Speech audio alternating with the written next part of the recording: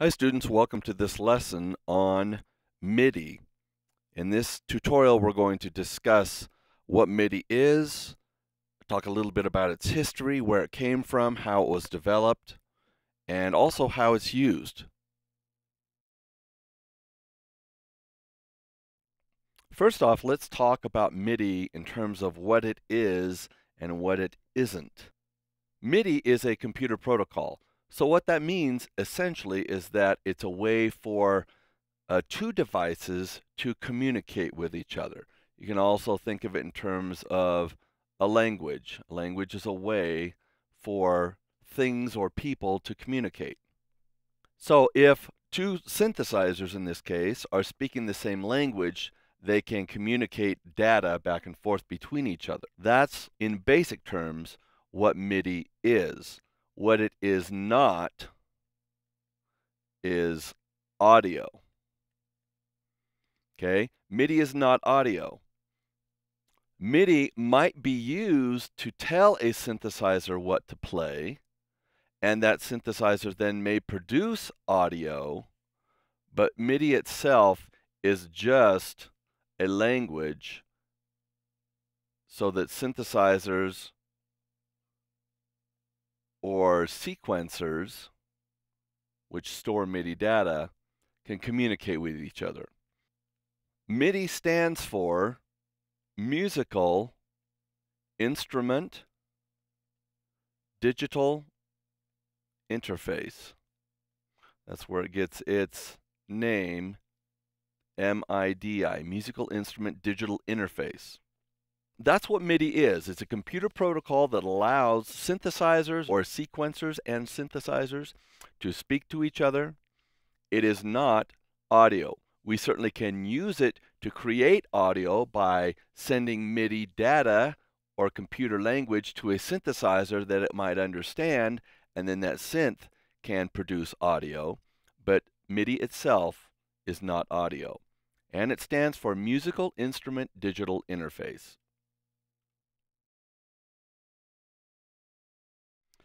MIDI came into existence essentially in 1982.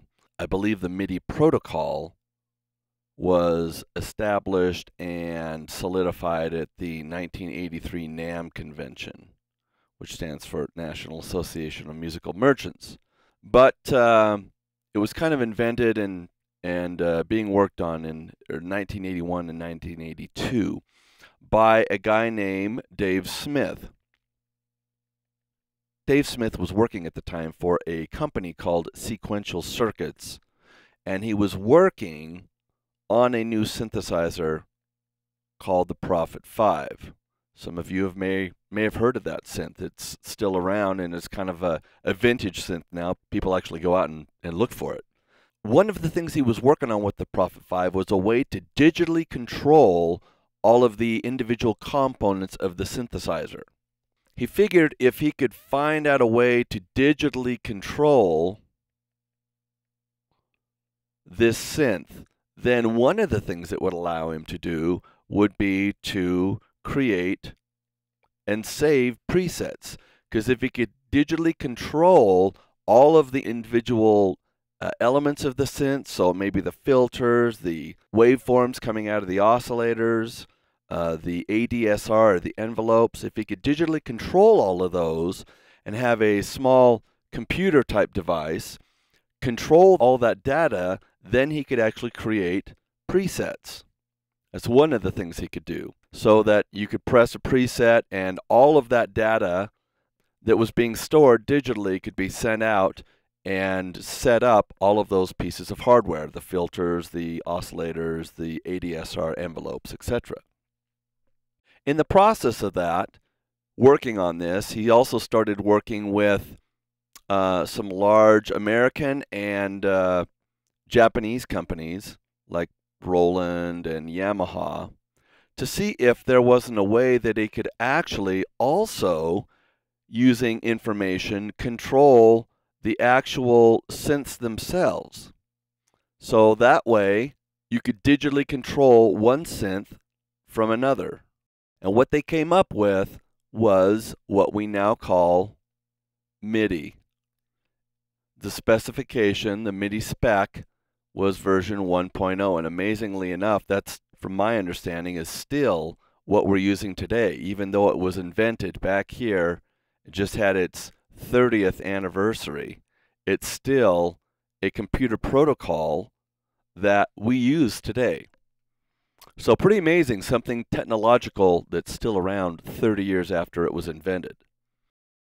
So through the process of finding a way to save presets and also digitally control multiple voices in his synthesizer, it came up also with the idea and concept of being able to control one synthesizer from another. It's really hard to describe the impact that MIDI has had on the music industry. The closest similarity I can think of is if somebody asks the question, how have computers impacted the way we live our lives? Basically, computers have changed everything.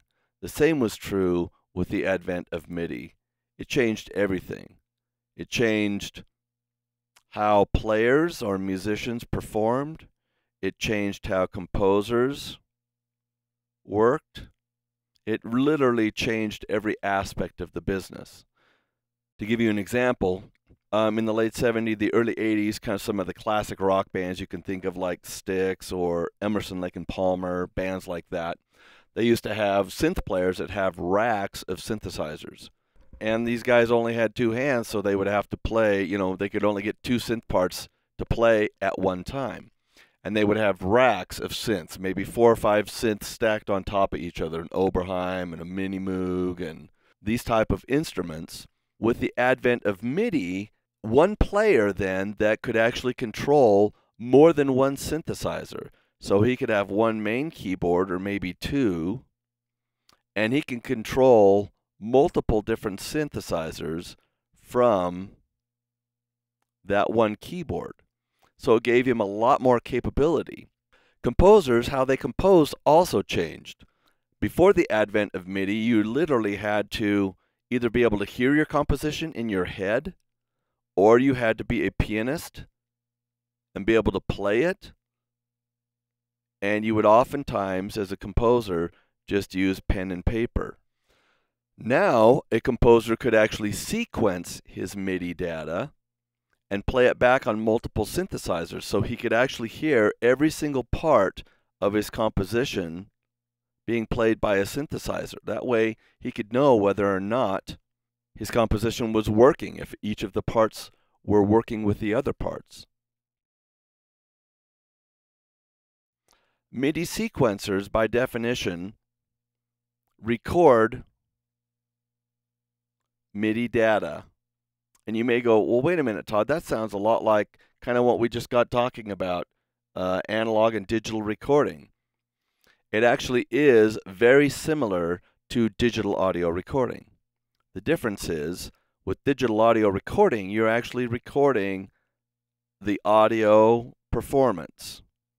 With MIDI sequencer, you are actually recording the MIDI data. And remember, the MIDI data is not audio. All it is a series of instructions that we send from one device to another. In this case, from a MIDI sequencer to a synthesizer.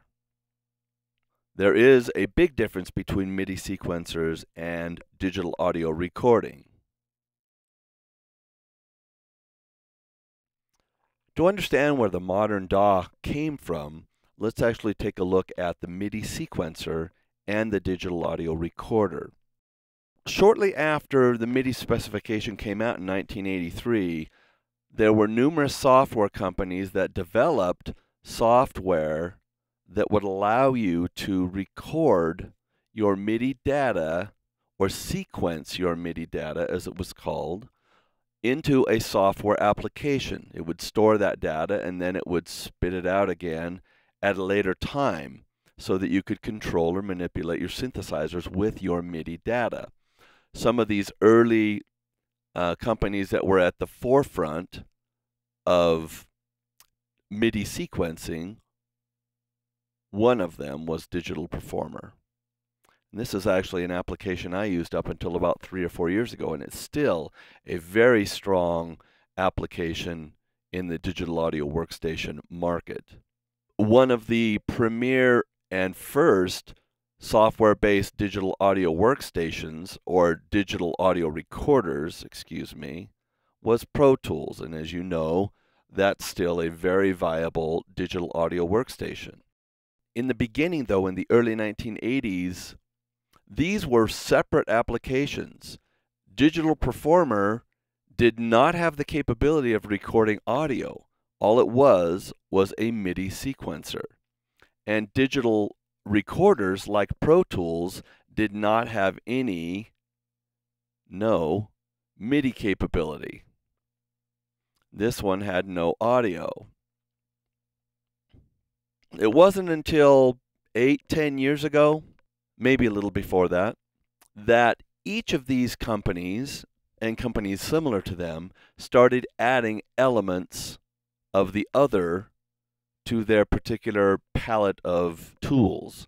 So I believe Pro Tools 6 or 7 started adding some MIDI capabilities, albeit very poor. And now Pro Tools is a very capable MIDI sequencer as well as a digital recorder. Same with Digital Performer version, 3 or so, somewhere in there, started adding elements of audio, though nowhere nearly as powerful as the editing capabilities of audio in Pro Tools.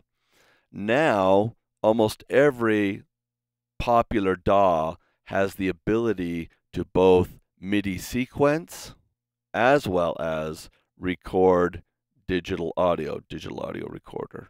Even applications like GarageBand that come free on a Mac have the capability to record both audio and MIDI data. For this reason, anybody who's new to the industry may make this mistake of thinking that audio and MIDI data are essentially the same thing.